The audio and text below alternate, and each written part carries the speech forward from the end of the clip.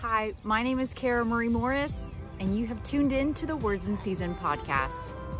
This week, I want to welcome you as we are celebrating the Easter season, as we are going into the week and the weeks before Jesus went to the cross, when he was buried, when he died, when he went to hell, when he was resurrected, and as he came back again. This is the time, and a special time as Christians, that we take time to reflect and to think and to remember the sacrifice and the suffering, the passion and the love of our Savior Jesus Christ, and most importantly, his victory over death. So thank you for tuning in to the Words in Season podcast. Remember, every time Jesus has a word in season for you. Even when the world is changing, I know you've got a word in season. So this week, I want to talk to you about the weeks and the days going before Jesus. He knew that he was going to the cross. And as a natural human being, I'm sure his body would have had natural reactions, just like our bodies have natural reactions when we're dreading something, when we know that something that's coming, that's going to be dangerous to our body. Immediately, if we let it, fear can take over.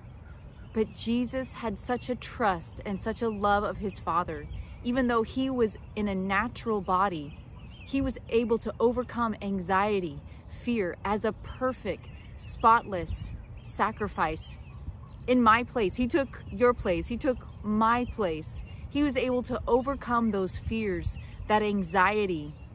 A lot of times, anxiety is debilitating. Anxiety will make you want to not go to work, maybe not have a relationship anymore. Maybe anxiety will stop you from really living out your full life. But how did Jesus overcome that anxiety, knowing he was going to suffer, knowing he was going to go to the cross, knowing it was going to test him to the absolute limits in his natural body? How did he do it? He did it because he knew that he was able to do it because it was the Father's will. If the Father said it, then he could do it. So let's go here quickly to Luke 22. And this was after the Passover, the Last Supper.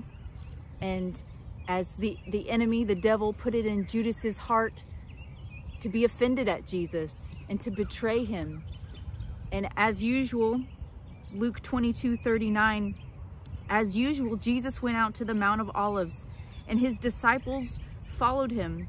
And on reaching the place, he said to them, "Pray that you would not fall into temptation." And he withdrew about a stone's throw beyond them, and he knelt down and he prayed. What did Jesus pray? Jesus prayed, "Father, if you are willing, take this cup from me. Yet not my will, but your will be done." And an angel from heaven appeared to him and strengthened him. And being in anguish, he prayed the more earnestly, and he sweat, and it was like drops of blood falling onto the ground. And when he rose from prayer, he went back to his disciples, and he found them asleep and exhausted from sorrow. "Why are you sleeping?" he asked them. "Get up and pray that you will not fall into temptation." So even in these short passages, these short scriptures, there's so much that we can learn about the commitment of Jesus Christ to the will of the Father. Throughout the New Testament, he said, if you see me, you've seen the Father. So we know what the Father's will is for Christians today, because he's the same yesterday, today, and forever. Because Jesus was a reflection of the Father's will. So he said, as usual, it says, as usual, Jesus went out to the Mount of Olives. That is how he communed with his Father. He went to a quiet place, a secret place. And he spent time with the Father, so he knew him. He knew him in his natural body. Jesus knew what it was like to commune with the Father.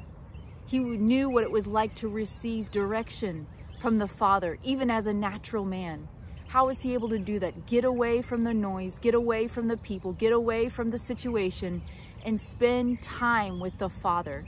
That's how he was able to walk out the testimony that the Father had for him. And then he went to the closest people that were with him, and they fell asleep. And that to me just shows, it's so reassuring to me that there are going to be people that are going to leave you. There are going to be people that you thought were going to be on your path, and it's not like they're still well-meaning people, but they're not perfect. They're not God. They're not Jesus. There's going to be people that leave you when you need them. And there's going to be people that aren't there when you thought they would be there. But the one that was there for Jesus at that time was God, was the Father. And even the Father sent an angel to strengthen him during that time, so that he was able to say, not my will, but yours. So the phrase that came to my heart when I was thinking about this was that your testimony is only a burden if you try to carry it yourself. Jesus would have never been able to carry the cross had it not been the grace of God strengthening him to be able to carry the cross as a natural man. Yes, he was all man, all God. But as a natural man in a human body, there's no way he would have been able, his body was having the natural reaction. He was so in turmoil. His body did not want to do it, that he was sweating blood. There's no way he could have carried the cross. He could have died on the cross had it not been for the grace of God. So my testimony, you know, sometimes there's things in all of our lives that you think, really? This is what's going on in my life right now? Really? This is happening to me, or this is happening in my family? Really? But even Jesus had portions of his testimony that he would not have chosen himself. And it's only when I try to carry that testimony myself, or when I think of it from a low-level, natural perspective, that it's bad news to me. When I think of his purpose and plan, when I can see the testimony that he has for my life from a heavenly perspective, from the view of the Father, as I go away to the Mount of Olives, whatever that is. For me, it's my closet. Some people, it's their car. Whatever it is, when you take that time and you steal it away and you spend time with him to the Mount of Olives, that secret, quiet place, then you're able to be strengthened so you can say, not my will, God, not my will. You know, sometimes maybe it's someone at work, something in your family, maybe it's something going on in your neighborhood. But you can say, you know what, God, this is not what I had planned. This is not the purpose that I thought I was going to be walking out. But I believe that I'm supposed to stay. Or maybe you think, I believe that I'm supposed to go. But you are able to carry that testimony, just like Jesus was able to carry the cross, knowing he was going to take on the sin of the world, knowing that he was going to be, for the first time in eternity, to be separated from the Father. He was going to be separated from someone who he was one with. He was going to be separated as he went to hell. As he died, he went to hell and he took on the sin of the world. And he was there for 3 days. And as he defeated the enemy, he won the keys of death, hell, and the grave, and he rose again. But Jesus would not have been able to do it had he not had that moment in the garden with the Father. And he would have said, not my will, God, but your will. So whatever testimony, whatever's going on in your life, know that the Father is with you. Every time that you say, not my will, but your will, God. Not my plan, but your plan. Not my purpose, but your purpose. Not my path, but your path. Know that he has your hand. He is with you. And just like Jesus was able to carry his cross through unthinkable circumstances, after being beaten until you could not recognize him, he was able to do it because the Father strengthened him. His relationship with the Father strengthened him, knowing that his Father's will was more important than what he was feeling, more important than his natural outside, what he looked like. He was able to do it because of his relationship with the Father. So again, the phrase that came to my heart, my testimony is only a burden if I try to carry it. He went into Jerusalem as a triumphant king.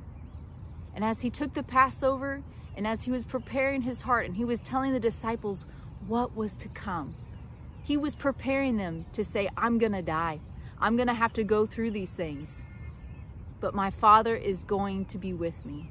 So he came into Jerusalem as a triumphant king, and now we know that as he's died, as he was buried, as he rose again, he will return to us as the triumphant King of Kings and Lord of Lords. So this week, I encourage you that the word in season is, your testimony is only a burden if you try to bear it alone. Release that burden to God. Release your life to God and say, God, just like Jesus could say, not my will, but yours. I want to say, not my will, but yours. And he will give you the grace, the mercy, the provision, the understanding to be able to walk every step with him. Thank you for watching the Words in Season podcast. Have a wonderful Palm Sunday, and God bless you.